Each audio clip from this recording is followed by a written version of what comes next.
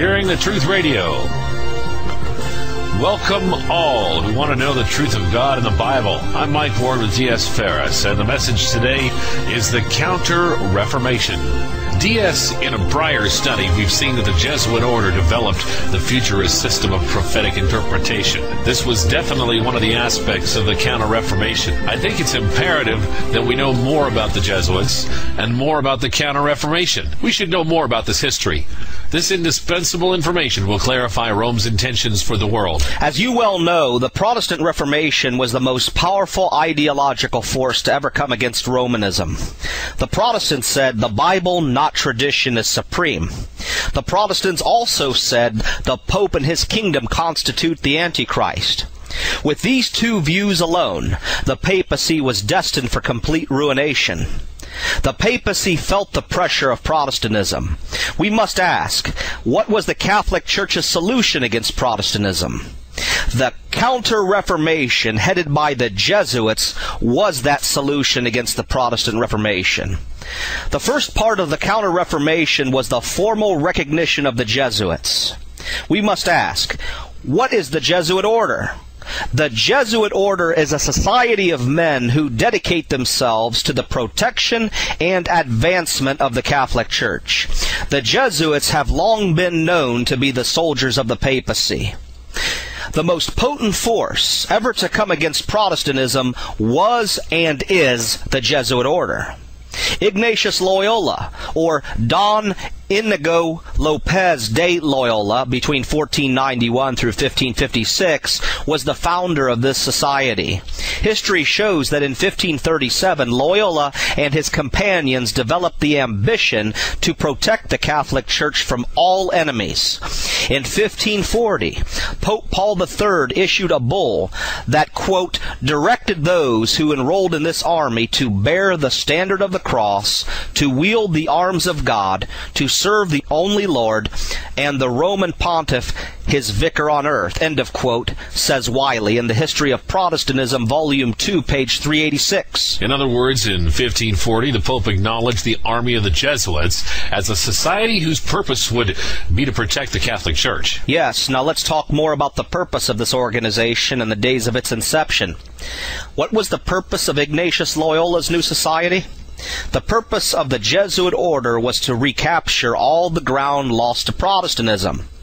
It was the studied aim of the Jesuits to become the masters of the world, to bring all men into submission and subservience to the Roman Catholic Church. From the beginning, the purpose of the Jesuit Order was to overthrow Protestantism, and their ultimate goal was to become the masters of the world. Dr. Froome gives an excellent summary of the worldwide Jesuit expansion. He says, from 1540, then, the Counter-reformation may be dated. Within 50 years, the Jesuits had planted stations in Peru, Africa, the islands of the East Indies, Hindustan, Japan, and China, and before long in the Canadian forest and the American colonies. Their members secured important chairs in universities. They became counselors and confessors to monarchs, and were the most able of all Catholic preachers. By 1615, they had a membership of 13,000. Thus, through the Jesuits, the Counter-reformation, next to the Protestant Reformation itself, became the most memorable movement in the history of modern times. And that comes from Prophetic Faith of Our Fathers, Volume 2, page 464. You want to talk about men of dedication. The Jesuits achieved a lot of power. Yes, and how did the Jesuits achieve such power? A modern-day Jesuit, Malachi Martin, tells us, he says, there was no continent Jesuits did not reach, no known language they did not speak and study, or in scores of cases develop, no culture they did not penetrate, no branch of learning and science they did not explore, no work in humanism and the arts and popular education they did not undertake and do better than anyone else. And this comes from the Jesuits. The Society of Jesus and the Betrayal of the Roman Catholic Church, page 27. Now, having demonstrated that the first step of the Counter-reformation was the recognition of the Jesuit Order, we can now move on to step 2. The second step of the Counter-reformation against Protestantism was the Council of Trent. What was the most important foundation of Protestantism? The most important foundation of Protestantism was the Bible. Dr. Froome tells us that the discussions in the Council of Trent focused on Luther's positions. What were Luther's positions? Number one, that Holy Scripture contains all things necessary to salvation, and that it is sacrilege to place tradition on a level with the Scriptures. 2. That certain books accepted as canonical in the Latin Vulgate are apocryphal and not canonical. 3.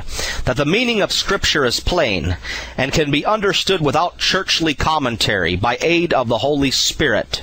And this comes from Prophetic Faith of Our Fathers, Volume 2, page 474. Well, I completely agree with those three positions of Protestantism. So do I, but the Catholic Church does not agree with those positions.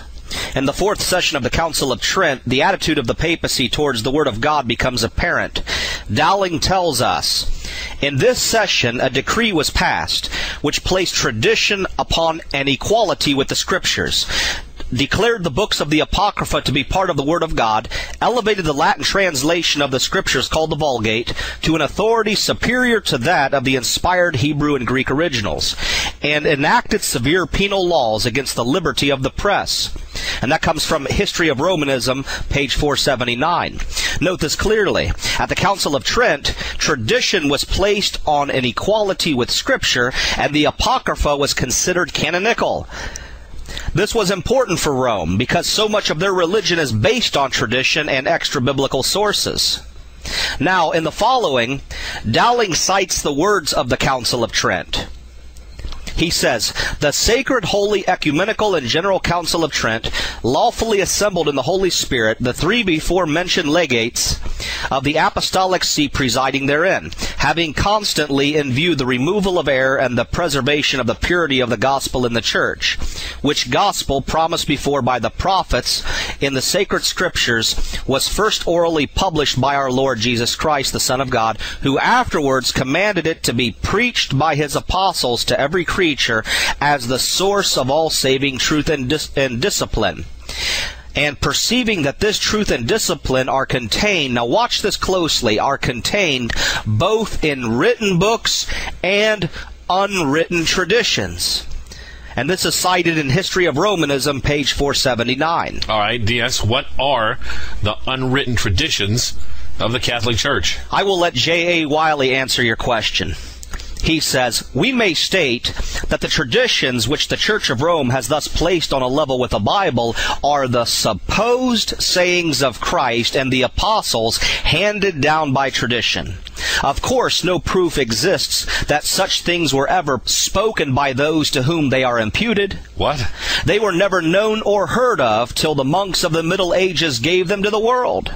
And this comes from the Papacy, History, Dogmas, Genius, and Prospects, Book 2, page 171. In other words, there are supposed sayings of Christ and the apostles that have been handed down generation after generation, and these so-called traditions have been kept intact by Rome. Does the papacy really expect me to believe that supposed sayings of Christ and the apostles were really handed down to the monks of the earlier centuries?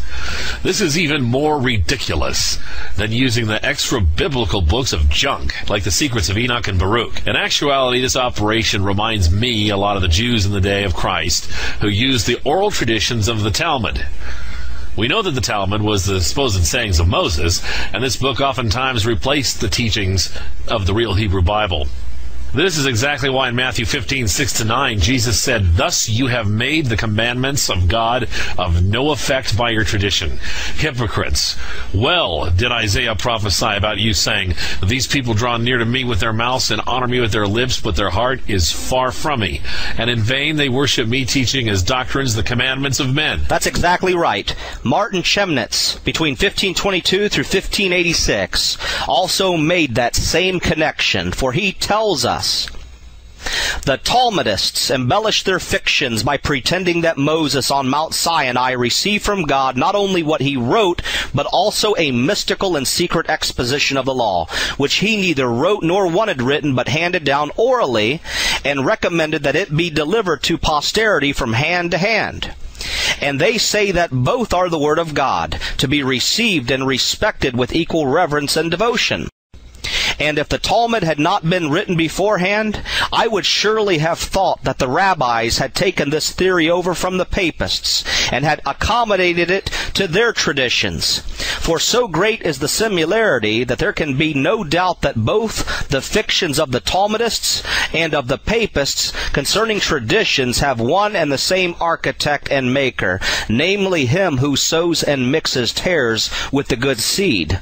And this comes from the examination of the Council of Trent concerning Holy Scripture, section 3, paragraph 5, page 67. Wow, the papacy doesn't just borrow from paganism, they borrow the errors of all religious systems. DS, I guarantee that those behind the Council of Trent never had any intention of supporting God's holy word. Their intentions were to exalt traditions far above the Bible. Yes, that is the case.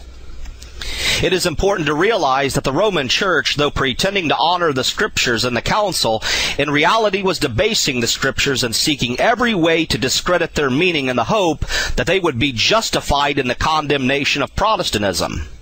It was simple destructive logic on the part of the papacy at the Council of Trent. Protestantism was basing their beliefs on the Scriptures, so the papacy had to discredit the source. Now, in addition to the papal system of unwritten traditions, which undermine the Bible, the Council of Trent even went so far as to canonize the apocryphal books. Why did the council do this? The papacy had to find a justification for teachings that contradict the canonical scriptures. So they sought justification in the extra-biblical sources. No wonder the Jesuits had no problem creating futurism from the Beliar myth of the Testament of the 12 Patriarchs. The Council of Trent justified their extra-biblical usage. That is correct. And now I will demonstrate a few more doctrines that were created from these pseudo-books. The sale of indulgences. What are the sale of indulgences? J.A. Wiley tells us in the following: Christ suffered more than was required for the salvation of the elect. Many of the saints and martyrs likewise have performed more good works than were requisite for their own salvation. And these, to which it is not uncommon to add the merits of the Virgin, have been all thrown into a common fund, which has been entrusted to the keeping of the Church. Of this treasury the Pope keeps the key, and whoever feels that his merits are not enough to carry him to heaven has only to apply at this ghostly depot, where he may buy for a reasonable sum whatever he needs to supplement his deficiencies. And this comes from the Papacy, History, Dogmas, Genius, and Prospects, Book 2, pages 333 and 334. Now for emphasis, what is the sale of indulgences? Notice again the words of Wiley on page 334. Where he says, in this market which Rome has opened for the sale of spiritual wares, money is not less indispensable than it is in the emporiums of earthly and perishable merchandise. The price varies, being regulated by the same laws which govern the price of earthly commodities. To cover a crime of great magnitude, a larger amount of merit is of course required, and for that it is but reasonable that a larger sum should be given. DS, do you realize how serious this is? Absolutely. The Roman Catholic Church made salvation and redemption a thing to be purchased with money under the Pope's blessing. And that's not all. They've even went so far as to say that the righteousness of the saints, the martyrs, and the Virgin Mary can be transferred to a person for the purpose of salvation. Does this not say that Christ's blood is not good enough to save? These workers of iniquity are actually teaching that we can only be saved so long as we purchase with money the righteousness of other human beings and not Christ. Oh yeah, it's amazing the kind of salvific fiction that was created from these books of junk, as you say, Mike. Yeah, that's what they are. Now here are some more examples. According to 2 Maccabees 12, 44 through 46, we should pray for the dead. We read in the following, for if he were not expecting the fallen to rise again, it would have been useless and foolish to pray for them in death. But if he did this with a view to the splendid reward that awaits those who had gone to rest in godliness, it was a holy and pious thought. Thus he made atonement for the dead, that they might be freed from this sin. According to Tobit 6, 7 through 9, we should make incantations. We read in the following, afterward they traveled on together till they were near Mydia. The boy asked the angel this question, Brother Azariah, what medical value is there in the fish's heart, liver, and gall? He answered, "As regards the fish's heart and liver, if you burn them so that smoke surrounds a man or a woman who is afflicted by a demon or evil spirit, the affliction will leave him completely, and no demons will ever return to him again. And as for the gall, if you rub it on the eyes of a man who has cataracts, blowing into his eyes right on the cataracts, his sight will be restored." Let's try that. DS, what are incantations? Incantations are a ritualistic form of reciting charms and spells, the purpose being to gain some magical effect. This is witchcraft stemming back to the mystical aspects of paganism. In the papacy, the praying over the dead is accompanied with incantations. So it is apparent why 2 Maccabees and Tobit would have been so important to the Catholic Church during the Council of Trent. All right, what about the concept of purgatory? Now, I wouldn't be surprised if this idea also stemmed from the extra-biblical sources. Let's find out. Wiley tells us that the papacy believes in 4 levels of the afterlife. He tells us in the following: Papists have mapped out the other world into 4 grand divisions. The lowest is hell, the region of the damned. There are the ever-burning fires. There are Lutherans and all other Protestant heretics. And, in fine, there are all who have died beyond the pale of the Roman Catholic Church. The next region in order is purgatory.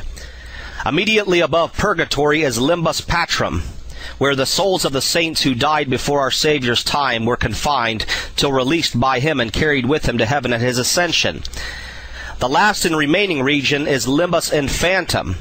To this receptacle the souls of children dying unbaptized are consigned, it being a settled point among the doctors of the Romish Church that such as die unbaptized are excluded from heaven. And this comes from the Papacy, History, Dogmas, Genius, and Prospects, Book 2, page 374.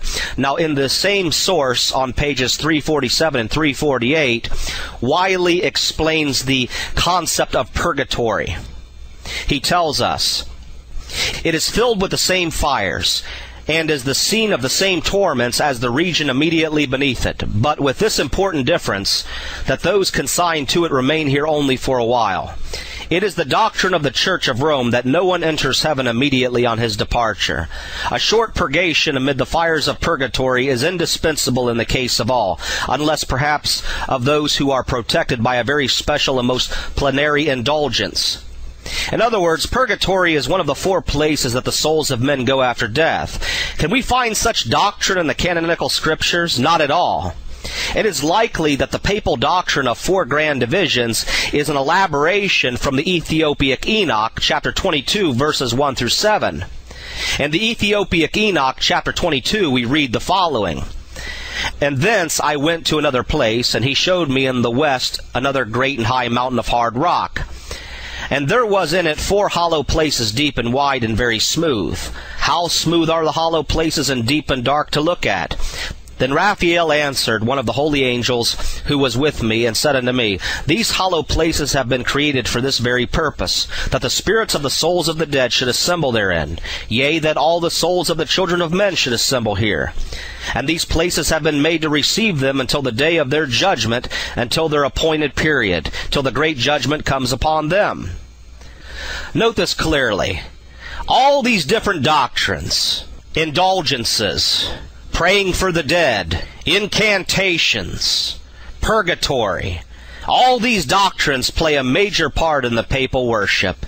Because these doctrines cannot be found from Genesis to Revelation, the Catholic Church sought to canonize the books with these doctrines. Thus, the papacy has a justification to continue those things which are not in harmony with God. This is so retarded. I mean, so much of the worthless theology in the Christian world stems from these extra-biblical sources. It seems people would rather read junk than God's holy word. DS, I can guarantee you that if someone wrote some stupid work and named it the Epistle of Hot Dog, describing the sanctity of hot dogs, and then buried it in the ground, eventually someone from Rome would unearth it and declare it canonical scripture. Yeah, and what's sad is people would believe it was from divine origin so long as Rome said it came from the Church Fathers. So let us emphasize, as we look at the second step of the Counter-reformation, that the Council of Trent made war on the Bible. Dowling says, "The Latin Vulgate was put in the place of the inspired Hebrew and Greek scriptures as the only authentic Word of God. from which all translations were therefore in future to be made, and to which all appeals were to be ultimately referred. And that comes from the History of Romanism, page 486. Not only was the Latin Vulgate elevated to unwarranted exaltation, the apocryphal writings were placed in this Bible as well. The Council of Trent declared, "Whoever shall not receive as sacred and canonical all those books and every part of them as they are commonly read in the Catholic Church and are contained in the old Vulgate Latin edition, or shall knowingly and deliberately despise the aforesaid traditions, let him be accursed." And this is cited in the History of Romanism, page 485. Note this clearly. The Council of Trent taught that the only Bible that is acceptable is the Latin Vulgate with the intermingled apocryphal books. The papacy declared that if anyone does not accept the apocryphal books, they are accursed. Accursed by who? By the Catholic Church? Anyone who does not accept as Scripture the intermingled books of bull is accursed by the Catholic Church. I suppose that they think that the Lord binds their decisions and obeys their orders as well. D.S., it's apparent that the leaders of the Council of Trent were not concerned with reforming themselves, but rather their main concern was creating a counter-reformation against Protestantism and the Bible that Protestants use. Exactly, Mike, and the objectives of Trent are summarized by Dr. Froome in the following. Luther's propositions were condemned by the Council. Tradition and Scripture were ostensibly placed on a par, though by implication, Scripture is made subservient to tradition through insistence that it be understood only in the light of the tradition of the Church, specifically the unanimous teaching of the Fathers. The Latin Vulgate was declared the one authentic version, with the intermingled apocryphal books as canonical. The Scriptures were declared not capable of being understood in and of themselves. Justification by faith, as it was proclaimed by Luther, was condemned, and no books of religion were to be printed without examination and approval by the Church. This comes from Prophetic Faith of Our Fathers, Volume 2, page 475. According to the Council of Trent, no one is allowed to think for himself. And, of course, now they don't. In essence, this council declared that all men be automatons to Papal Rome's understanding of the Scriptures through the lenses of the Apocrypha, the unwritten traditions of junk, and the Church Fathers. That's right, and we should ask, what is the danger of the Council of Trent for us as Christians today? Dowling says, in this council her doctrines became permanently fixed, and in its decrees all her anti-scriptural inventions were embodied. And that comes from the History of Romanism, page 540. Froome tells us, the Council of Trent, beginning in 1545 under Paul III and ending in 1563 under Pius IV, crystallized its actions into decrees that became the permanent law of the Catholic Church. And that comes from Prophetic Faith of Our Fathers, Volume 2, page 471. What is the danger of the Council of Trent for us today? Its actions and decrees became the permanent law of the Catholic Church, which means the permanent law of Catholicism is that the Bible is still considered a forbidden book, and people ultimately have no right to think outside of Rome's control. Now, I know that many people in America who are accustomed to the easy life have no conception that if Rome had absolute power over this country, things would change quickly. Too many today don't study history, and they don't understand the dangers of Romanism. But and I'll say this to the audience, if you stick around on these shows, eventually we are going to cover the present dangers of Romanism. We are going to spend a considerable amount of time dealing with the present dangers of Romanism, and that's coming on future studies. Now let's move back to the issue. Who are the champions of the Council of Trent? The very council that forms the basis of Catholic belief today? Who are the champions for taking liberty of conscience away from the world? Durant tells us the following. When at last the Church dared to call that general council to which all Europe had so long looked for the quieting of its theological strife and the healing of its religious wounds, it was to a handful of Jesuits, to their learning, loyalty, discretion, resourcefulness, and eloquence that the popes entrusted the defense of their own challenged authority, and the undiminished preservation of their ancient faith. The unequaled erudition of the Jesuits soon gave them paramount influence in the debates, and their unbending orthodoxy guided the council to declare war against Reformation ideas rather than seek conciliation or unity. And that comes from the Reformation, pages 916 and 928. The Jesuits were the strong arm of the Council of Trent. They were the champions for the abolishment of people's right to think for themselves. Very true. And now what are we stuck with? People who don't think for themselves. Yes, and the Jesuits were also the champions, as we are going to see, of much more. Now, the third part of the Counter-Reformation was the development of counter-prophetic interpretations. We are going to hold off on this step until further into this study. For now, we will discuss the fourth and fifth step of the Counter-Reformation, which was the index and the persecutions that followed. In 1559, Paul IV published the first papal index, in which 48 editions of the Bible were declared heretical, and 61 printers and publishers were banned from producing any more Bibles. Durant tells us, in Rome, Bologna, Naples, Milan, Florence, and Venice, thousands of books were burned. 10,000 in Venice in a single day. And that comes from the Reformation, page 924. Let us raise the question, who was the main weapon against the Scriptures and the Protestants? The Jesuits were that weapon.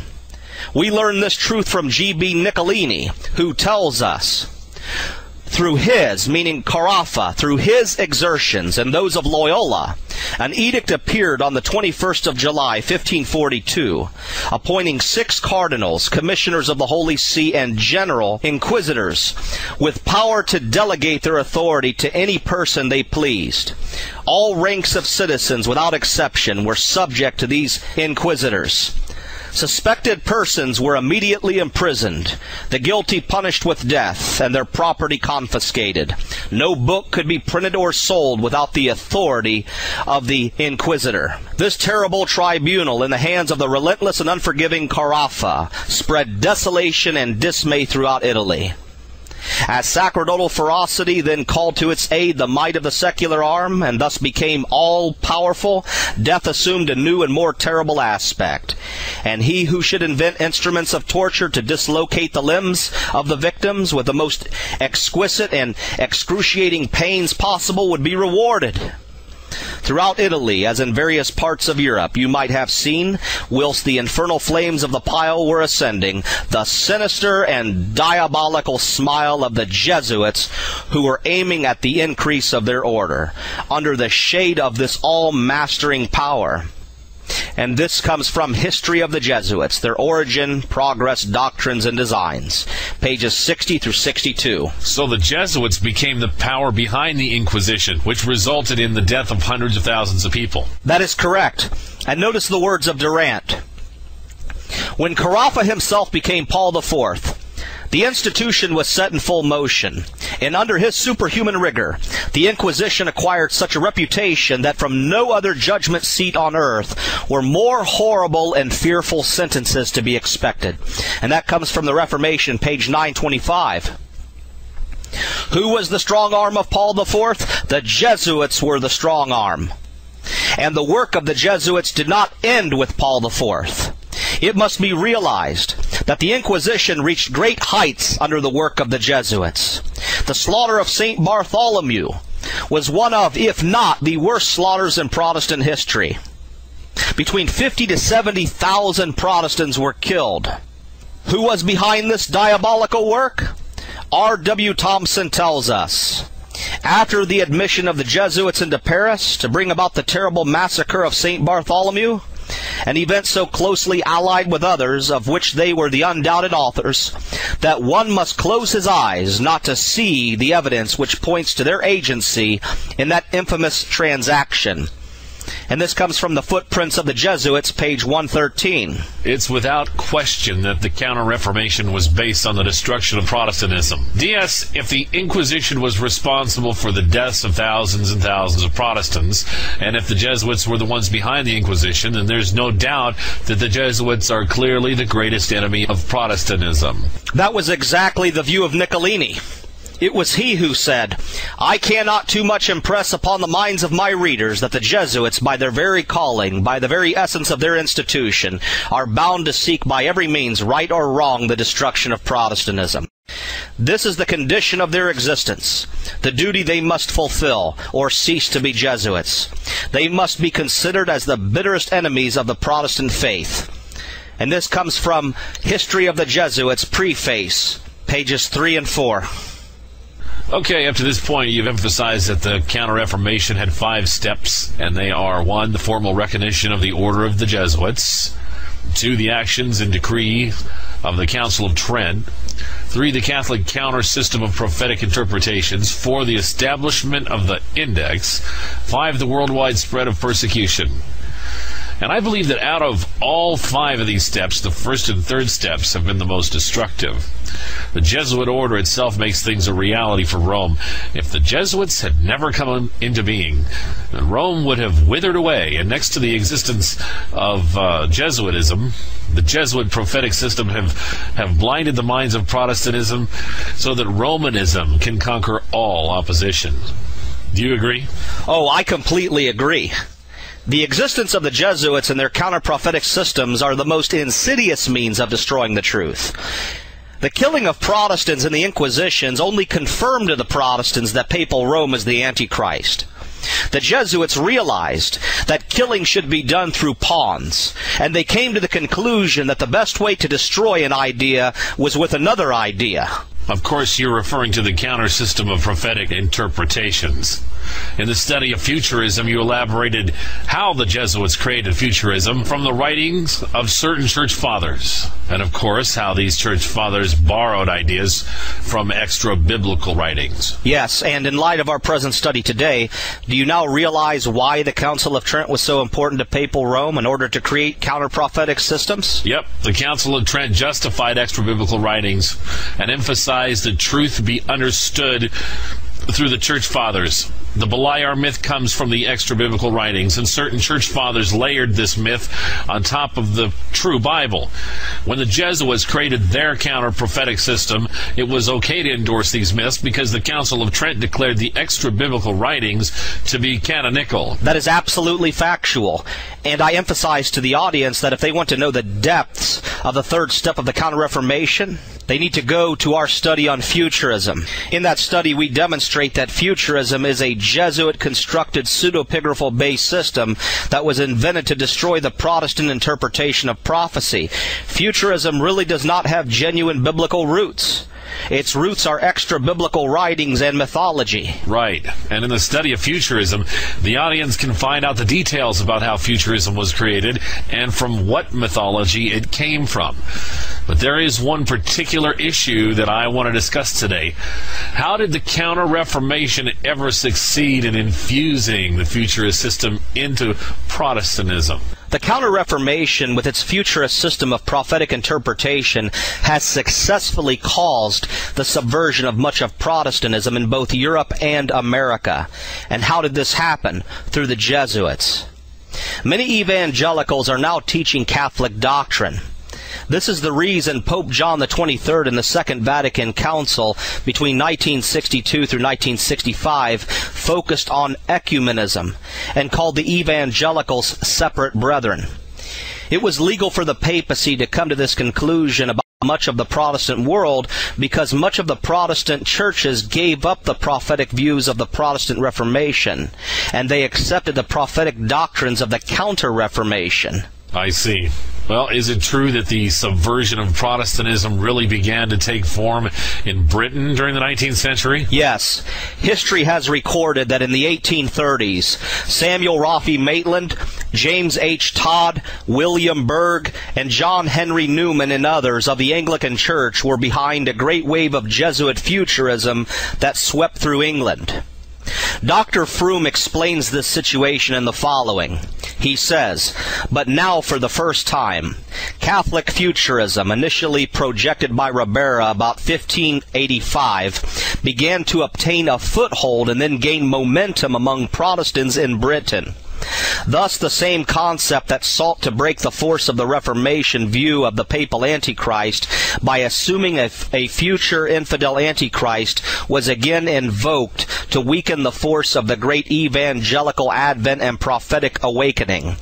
Protestant expositors, some leaning toward Rome and some prompted by rationalistic concepts, joined hands in the attempt, perhaps unwittingly, to promote the Jesuit position.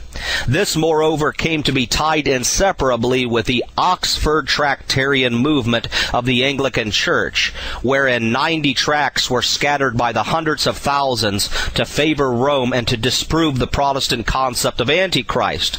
And that comes from Prophetic Faith of Our Fathers, Volume 3, pages 655 and 656. Maitland and his companions are the progenitors of the great Oxford futurist movement. Maitland made war on historicism by putting out a 72-page pamphlet supporting futurism. This pamphlet eventually transformed into 90 tracts that filled English Protestantism in the thousands. We should ask the question, who inspired the Oxford Tractarian movement? Dispensationalists will tell us that the leaders of this movement came to believe in dispensational futurism because they loved the Lord and decided to study their Bibles. Well, this is absolute garbage. I can guarantee that the Oxford movement was a Jesuit project in which the Counter-reformation was being implemented into Protestantism for a long-term purpose. The Oxford movement definitely was a Jesuit project. I completely agree with Michael Day Semlin, where he emphasizes that Tractarianism is the continuance of the Counter-Reformation. He tells us in the following: "The Reformed faith of Anglicans and Free Churchmen had been eroded over the centuries by the Counter-Reformation, and particularly in the 19th century after the 1833 launch of the Oxford movement in the Anglican Church by John Henry Newman and the other Tractarians." And this comes from All Roads Lead to Rome, the Ecumenical Movement, page 20. Seems to never be any end to this issue. The Hermetic Church Fathers are always used to authenticate Catholicism. Yes, but when we know the ideological sources behind these Church Fathers, it becomes very easy to expose this elaborate game. The Jesuits personally deceived the Anglican clergy by taking them back to the early Church Fathers.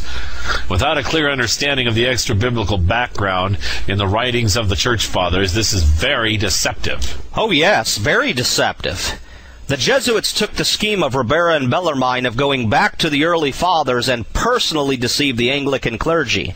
The whole Anglican Tractarian movement not only adopted Jesuit theology from Trent, but they also had Jesuits to personally assist them in their conversion. The fact of the matter is clear. The whole Oxford movement, with its birth of modern-day dispensational futurism, was, from its inception, a movement going back to Rome.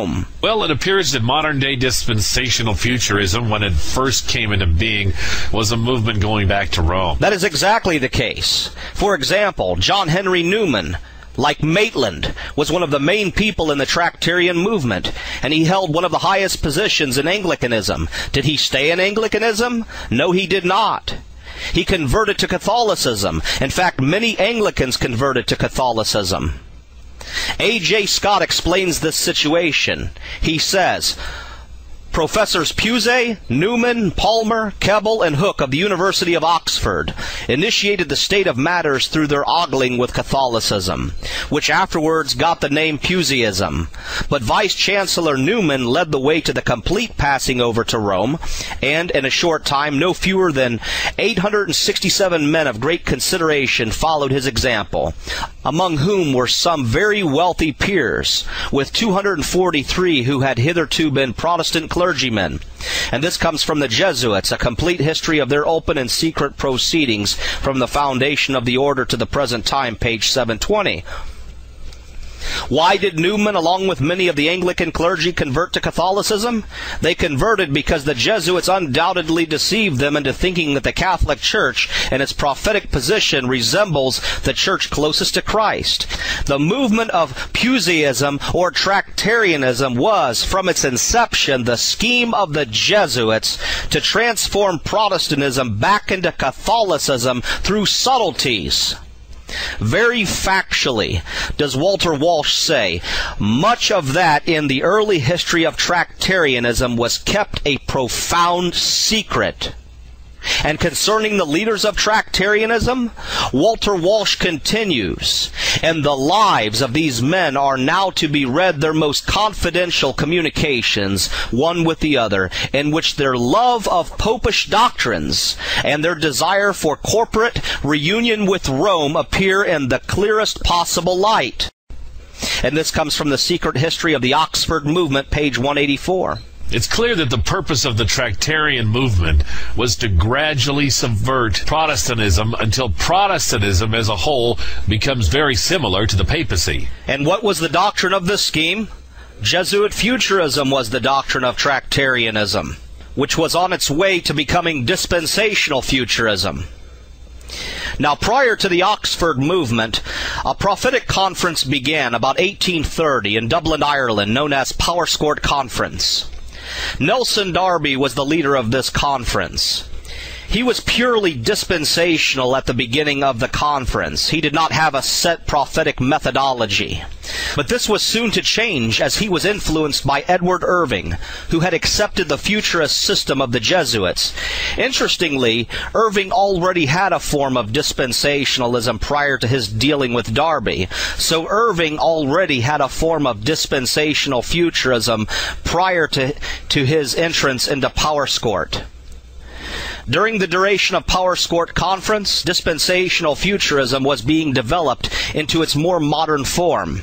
And let's not forget the work of Maitland, Todd, and Berg, who were developing 90 tracts supporting futurism. Is it true that Irving created a Pentecostal church? Yes, in 1832, during Powerscourt, he founded the church called the Holy Catholic Apostolic Church, also known as the Church of the Irvingites. This could have been the very prototype of the dispensational Pentecostal churches of today. It is important to realize that at the Powerscourt Conference under Darby and the Plymouth Brethren, Irving's futurism was confirmed not only by the Jesuit-inspired tracts of Maitland, but a so-called manifestation of the Holy Spirit through a so-called gift of tongues took place. Between the years 1830 through 1832, a 15-year-old Scottish girl by the name of Margaret MacDonald allegedly spoke in tongues and received revelation that confirmed the futurist system.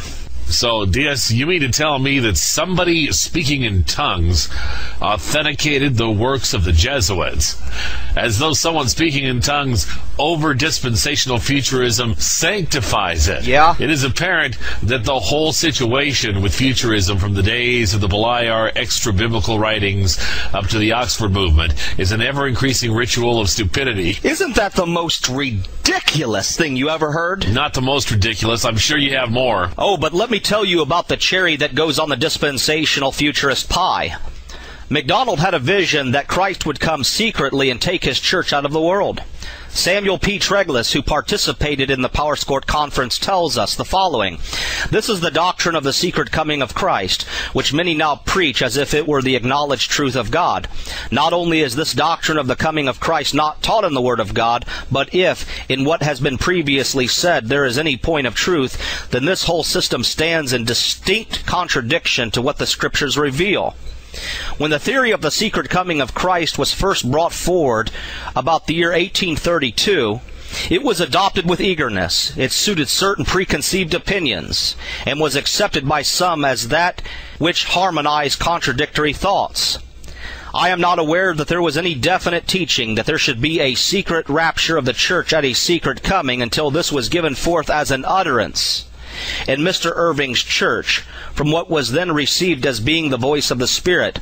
But whether anyone ever asserted such a thing or not, it was from that supposed revelation that the modern doctrine and the modern phraseology respecting it arose. It came not from the Holy Scripture, but from that which falsely pretended to be the Spirit of God. And this comes from the Hope of Christ's Second Coming, pages 31 and 32. In 1832, the cherry was placed on top of the dispensational futurist pie. This is the year that the concept of the two-faced second coming of Christ was born. And this year, the following idea was put into effect. Christ's second coming will be divided into two parts. The first part will be a secret rapture of the church before the 7-year tribulation.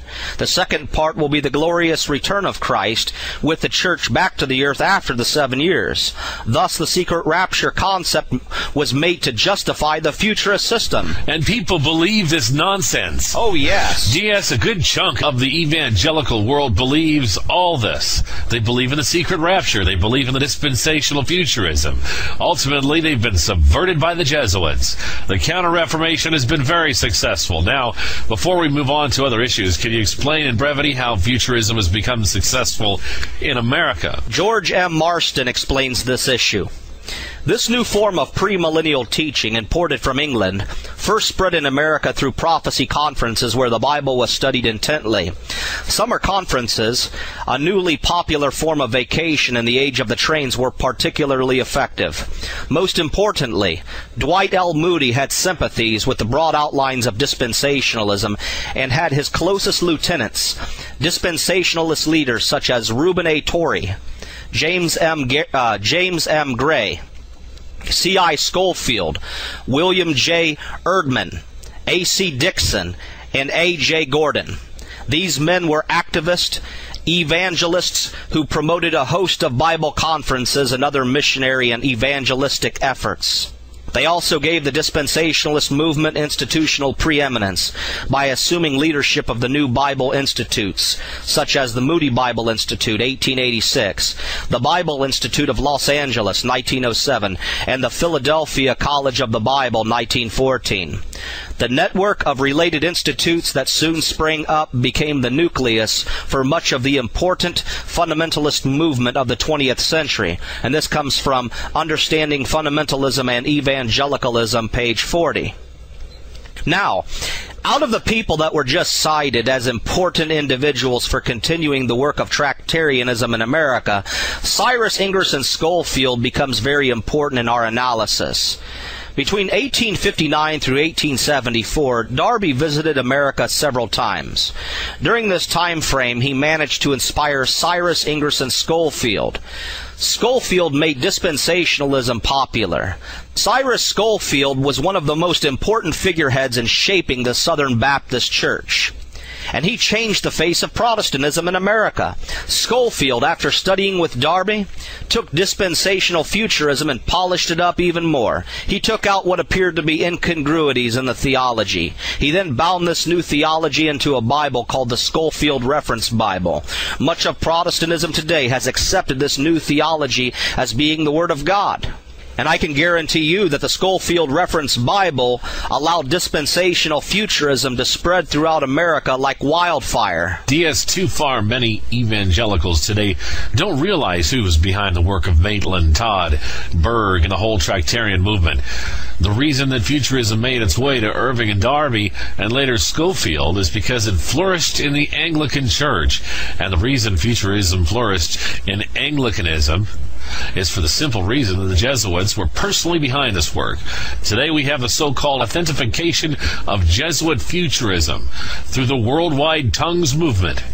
This was prototyped in the Irvingite Church with its Pentecostal authentication of the private revelation of MacDonald, the secret rapture. From one side down the other, the Jesuits are the architects of modern-day dispensational futurism and its new baptism of neo-Pentecostalism. D.S., the general of the Jesuit Order, is said to be the most powerful man on earth. Yes, and Queenborough reveals this power in the following. The general has usually stood towards the Pope much as a powerful grand feudatory of the Middle Ages did towards a weak titular lord paramount, or perhaps as the captain of a splendid host of free champions did towards a potentate with whom he chose to take temporary and precarious service. And the shrewd Roman populace have long shown their recognition of this fact by styling these two great personages severally the White Pope and the Black Pope. In truth, the society has never from the very first obeyed the Pope whenever its will and his happen to run counter to each other. And that comes from Occult Theocracy, Volume 1, page 311. Cusack tells us, in Roman Catholic circles, it is well known that the Black Pope is the term used for the general of the Jesuits. As the Pope is always robed in white and the general in black, the contrast is obvious. But those Romanists who do not greatly love the Jesuits, and their number is not limited, use the term as indicating that the Black Pope rules the White Pope. And that comes from the Black Pope, A History of the Jesuits, page 14. Note this clearly. The Jesuit Malachi Martin agrees that the Jesuit general has great power even in modern times. We read, by this early spring of 1981, for example, John Paul had already felt the effect, firsthand, of the enormous power that had accrued over centuries to the Father General of the Society of Jesus. So great is that power in Rome and in the world at large, and so widely is it recognized, that whoever holds the office of Jesuit General also holds the unofficial title of the Black Pope. And that comes from the Jesuits, page 80. D.S., who carries out the serious espionage of the Jesuit Order? I will answer that question through the following statements from Queenborough. We read, there are novices, scholastics, temporal coadjutors, professed of the 3 vows and professed of the 4 vows. And that comes from Occult Theocracy, page 308. Queenborough also emphasizes, the 4th vow is one of special allegiance to the Pope, promising to go in obedience to him for missionary purposes, whensoever and whithersoever he may order, a pledge seriously qualified in practice. And that comes from Occult Theocracy, page 309. Now, I would like to draw your attention to the extreme oath of the 4th vow. This gives us an idea of how serious the Jesuit order is in their purpose. And I'm going to read the extreme oath of the 4th vow in part. I, and there's a blank here for the name that goes in.